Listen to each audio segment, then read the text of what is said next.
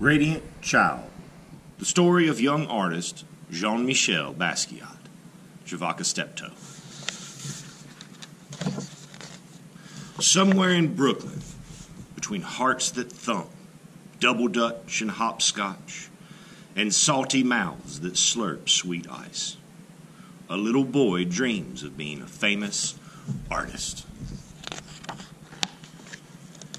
In his house, you can tell a serious artist dwells, as he sits at a table with pencils scattered everywhere. Jean-Michel draws from morning until night with a serious face amid a storm of papers. He refuses to sleep until he has created a masterpiece. At night, images enchant Jean-Michel's mind, and he wakes from his dreams to add one more line.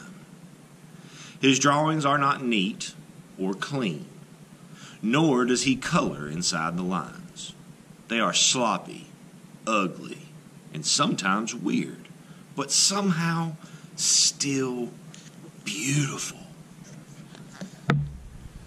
His art comes from his mother, Matilda, a Puerto Rican woman who designs and sews, cooks and cleans, and makes the house look like a stylish magazine. But most important, she lies on the floor and draws with Jean-Michel on his father's old work papers. From her, he learns that art is not only in the poetry books she reads to him or in the theaters and museums they visit. Art is the street games of little children, in our style and the words that we speak. It is how the messy patchwork of the city creates new meaning for ordinary things. While visiting the museum, they look at his favorite works of art.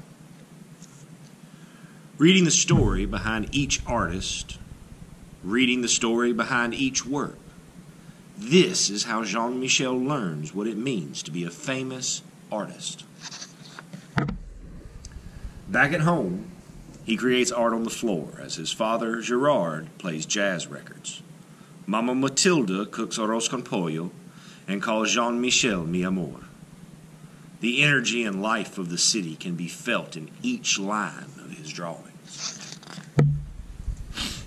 As time goes by, Jean-Michel learns that art has a healing power. After a car accident, he is scared and confused. Matilda gives him a book to calm his fears. It is filled with pictures of bones, skulls, and other body parts. Jean-Michel draws from it until he knows it all by heart. He is no longer afraid. Back at home, Jean-Michel's body heals, but his heart breaks. His mother's mind is not well, and the family breaks. She no longer lies on the floor and draws with Jean-Michel, but sits by the window, singing only to birds. Jean-Michel is confused and filled with a terrible blues when Matilda can no longer live at home. He tries drawing the terrible out of his blues, but things are not the same. As Jean-Michel grows older, he visits his mother when he can, always bringing his artwork to show, telling her that one day it will be in a museum when I am a famous artist.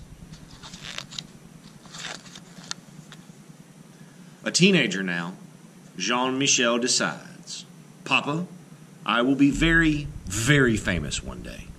With a sly look, a twinkle in his eye, Jean-Michel leaves Brooklyn for New York City, the Lower East Side, a concrete jungle where only the tough survive. During the day, dressed in a green jumpsuit splattered with paint, Jean-Michel stays with friends, sleeping on couches and floors, leaving a barrage of collages and poem-filled papers everywhere he goes. At night, Jean-Michel spray paints the walls downtown with poems and drawings that catch the eye of artists, gallery goers, and passers-by. Under his art, he signs the name Samo instead of Jean-Michel. Everybody wants to know who Samo is. Samo moves from street corners to art gallery walls with powerful color, composition, and line, collaging and painting on anything he can find. His art is still not neat or clean, and definitely not inside the lines, but somehow still beautiful. With his magical charm, Jean-Michel draws a crowd. But when it's time to work, he prefers to be alone with the radio and TV on full blast. Now, in expensive suits splattered with paint, he flips through stacks of magazines into open books and paints into the night and sometimes for days at a time while sounds and images jump into his head. Jean-Michel, an artist among artists, never doubts one line, creating from a soundtrack that is all his own. People describe him as radiant, wild, a genius child.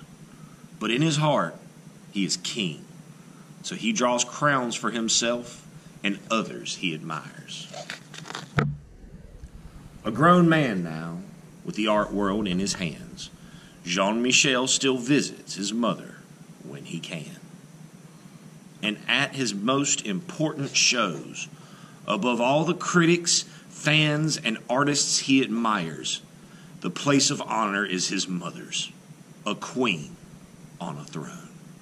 He is now a famous artist. More about Jean-Michel Basquiat.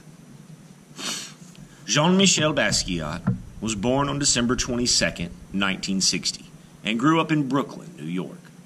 His father was from Haiti, and his mother's family was from Puerto Rico. Living in a trilingual household, Jean-Michel spoke French, Spanish, and English.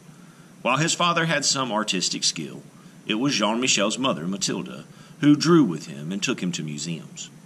He particularly liked seeing the painting called Guernica by Pablo Picasso in the Museum of Modern Art in New York City. It now hangs in the Museo Reina Sofia in Madrid, Spain. Some people think that Guernica shows the suffering of people and animals when the warplanes bombed the village of Guernica, Spain, during the Spanish Civil War. It is one of the most famous anti-war paintings ever created, a form of activism through art, and a piece that shows the power of an artist's voice, which may have inspired young Jean-Michel. When he was about 7 years old, Jean-Michel was hit by a car and badly injured. His mother gave him a copy of Gray's Anatomy, which is a medical textbook, perhaps to help him understand what was happening inside his body as he recovered. This medical textbook became an important influence in his later work. That same year, Mathilde began suffering from mental health issues and eventually left the family home. A difficult loss of an important daily role model for Jean-Michel. As he grew older, though, he visited his mother and showed her his artwork, which helped maintain their relationship. At age 17, Jean-Michel moved away from home. He sold postcards and T-shirts of his own designs to support himself, and he used whatever he could find as a canvas. His first recognized work was a graffiti series, created with his friend Al Diaz, starting in 1977, tagged with the name Samo. The traditional art world was looking for something new, modern, and connected to street culture, and Basquiat arrived at the perfect time. His first public exhibition was in the Times Square show in 1980, and his first solo show was in Italy in 1981, the year he sold his first painting, which would be followed by many others. He also met and became friends with other famous artists of the time period, like Andy Warhol and Keith Haring. Basquiat lived an exhilarating life, but underneath the excitement of his success, he struggled with a drug addiction until his death on August 12, 1988, when he was only 27 years old.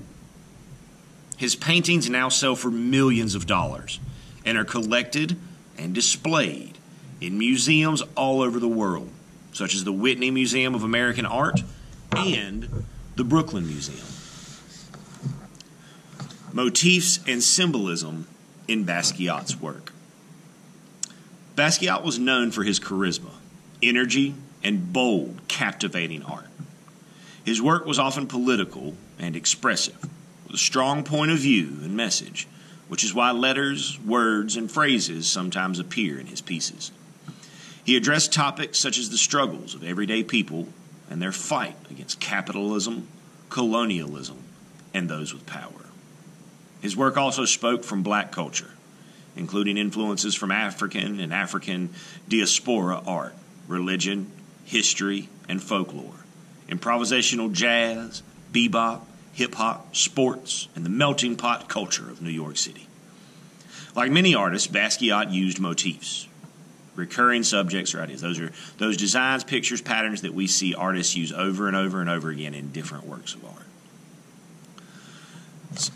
For Basquiat, crowns represented many things, such as power or strength, and he often gave crowns to others in his artwork as a sign of respect. Eyes often represented remembering, seeing, or understanding the past or the present. Cars, trucks, and airplanes often symbolized Basquiat's childhood and the car accident that badly injured him.